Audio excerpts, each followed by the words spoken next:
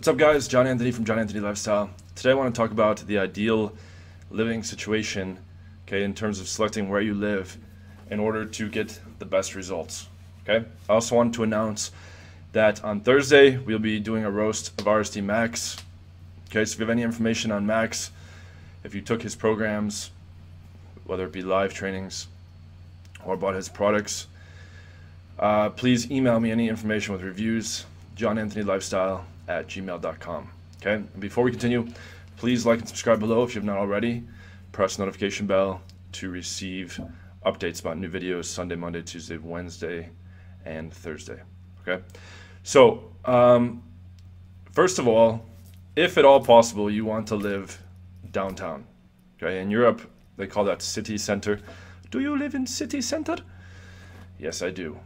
Okay, that is where the nightclubs are, the bars, and you're going to have date venues within very close proximity to your home. Okay, so on my current block, I have multiple restaurants, I have multiple bars, multiple coffee shops. Okay, so I just alternate between all these places. Okay, sometimes I'll be at the same place 3 times in a day, and the staff, you know, kind of looks at me like, what the fuck, who is this guy?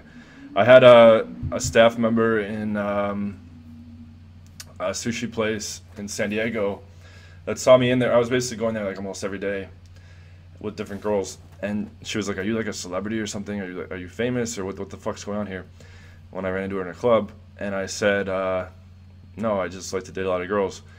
And I was like, "By the way, do you like sushi?" And she's like, "Ah." And I ended up banging her, but I didn't take her to her own restaurant for the date. We went somewhere else. But so you want to live like in the downtown. Okay, that's going to put you close to the venues, and that's going to, you know, it's going to be easy to set up dates. Like if you live in the suburbs, for instance, and you have no date venues near your house, that causes a lot of problems. Okay, like when I'm downtown, the girl will take an Uber or she'll take public transportation, and then we'll meet at a venue that's like less than a 1-minute walk from my house. Okay. And if they call you out, they're like, "Oh, so you live around here?" Like once you talk about bringing them back home, they're like, "Oh, so you live around here?" Yes, I do, but you know, and then I just know this area well. I like these places. Oh, this place is, the chicks will be like, "Why this place for coffee and not this place?" "Oh, I really like the coffee there." Whatever. You want to meet as close to your house as possible for dates, and you want to be within 20 to 25 minutes max of the nightclubs. Okay, so make sure, if at all possible, you are living downtown, and that's going to give you more results on Tinder, and that's where most people are living. That's where most of these chicks of dating age are living. All right, they're not all clustered up in these little towns. Okay, so you know, some of you have your jobs in this little town or whatever. That's just going to give you a disadvantage. Okay, so try to get downtown. I know it's more expensive, and et cetera, and you might have other obligations and smaller cities or towns, but try to get downtown if you can. Okay, other than that, preferably don't have roommates. All right, chicks can feel slut shamed if your roommate is home.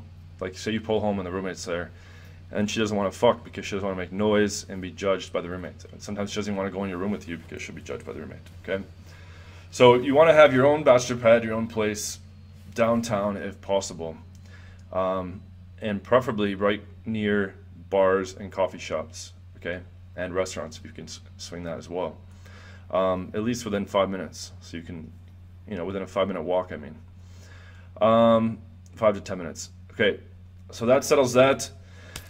And you don't need to be like super close to nightclubs. Like guys think they need to live like right next to the club or something like that. Your skill is going to carry you most of the way. Okay, not your logistics. So, you know, once you get the girl to commit to leaving the venue with you and getting into a taxi with you from a nightclub, for instance, or a bar, it's pretty much a done deal. It doesn't fucking matter if, you know, you live next door or if you live 10 or 15 minutes away. Okay, you're only gonna have a slight, very slight advantage, which is pretty much negligible. Okay, I had a penthouse in San Diego with a top club across the street, and I would take girls to the smoking section and be like, "Look, there's my penthouse where I live. Like, let's go up and go in the jacuzzi and drink champagne, etc. We can come right back. It's just across the street." Okay, so that gave a slight edge, but in general, if you were to put me like 25 minutes away from a venue and put like 100, newer to intermediate level guys, like next door to a club or on top, or like living above a club, like they're not going to have a big advantage over me. Like my skill is going to make up for it all the time. They're not going to be able to even bring girls next door or upstairs. Whereas I'll be able to get girls consistently in the cab, and then all that's left in the cab is just some extra banter. Okay, you have to keep the conversation going. You have to run your mouth, so that basically there's like it's almost like a mathematical equation. Okay, like you can look at it like on a chart. As the conversation starts to die down, it hits like a sweet spot threshold where then her objections resurface, and she is doubting going with you in the first place. Okay, so to summarize, live as close to restaurants, bars, coffee shops as possible. If you only have one venue, it's fine. Like if you're kind of like near a city but not in the city, and you have a place within 5 minutes walk or really close to you that you can go for meetups, that's perfect. You can just take all your dates there. Okay. If you are more than 25 minutes from a club, that's going to cause some problems. Okay, when you're taking your girl home from the club, if it gets to be like 35, 40 minutes, like the chick's going to start to like really doubt things. She's going to be like, oh, should I fucking go with this guy? I'm not sure, etc., etc. So try, if you can, to move your job, or you can live in the city, right? Like when I was working on nuclear missile defense in New Jersey, I was living in Philadelphia, okay, and I would just commute 25, 30 minutes to work. So you can extend your commute time, live in the closest, biggest city, okay? That's gonna do wonders for you. That's where the nightlife is. That's where the venues you're gonna be going on dates are, okay? And most girls aren't gonna wanna go to some little fucking shit suburb to go on these dates, okay? They're gonna prefer to go in downtown, or in Europe, as they refer to as city center, okay? Yeah, other than that, like in terms of like rules for dates, I typically do coffee or drinks the first date, okay? And second date, I typically do dinner. And lots of guys are like, I can't take a girl out to dinner. I can't pay for a girl's dinner. It's not a big deal.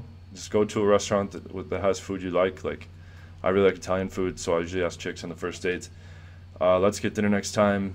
I really like Italian food. Is that cool? Or I'll give them a couple options. Do you prefer sushi or Italian? Okay. Oh, this or that. Okay, cool. Boom. And then you go on the second date at the restaurant, okay? And it's not as important to live close to restaurants, like the venues you're gonna be going to on your second and third dates. It's nice to have them on your block because you might not have closed the first date, but it's not essential to live like super, super close to the restaurants, okay? Because you can meet there and you're gonna have more compliance and more investment, and it's going to be easier for her to come back with you. Okay, if you can't get close to the venue for your dates, you're going to want to tell her. Well, basically, you don't want to drive there. Okay, you want to just take an Uber, and then if she drove, ask her for a ride home. Otherwise, you can pitch her on, parking at your place first, and then taking an Uber from your place, okay? So be like, yeah, I have parking here, come park here, and then we'll take an Uber together, okay? Because then what happens? You set it up so that you have to come back to your place after for her to get her car, okay? So these are some of the key considerations. This is gonna go a long way for you. I wanna make this video because I think a lot of guys are pretty clueless, like they're just meeting. Like, don't let the chick propose where to meet. Okay, you don't want to do that. Like, say she's like, oh, like I live a half hour outside the city. Let's meet in my area. You don't want to do that because then it's a much tougher sell to bring her back to your place after. So what you want to do is you say, well, I really like this spot that I suggested. Let's meet in my area this time, and then next time I'll come to you. Okay, and I won't. That's the line you use, okay? And that'll get her usually to come to you. So I hope this was helpful, guys. Please like and subscribe below if you have not already. And I will see you guys on the next video. Make sure to send me information about RSD Max to johnanthonylifestyle@gmail.com. Okay, thank you guys. Take care.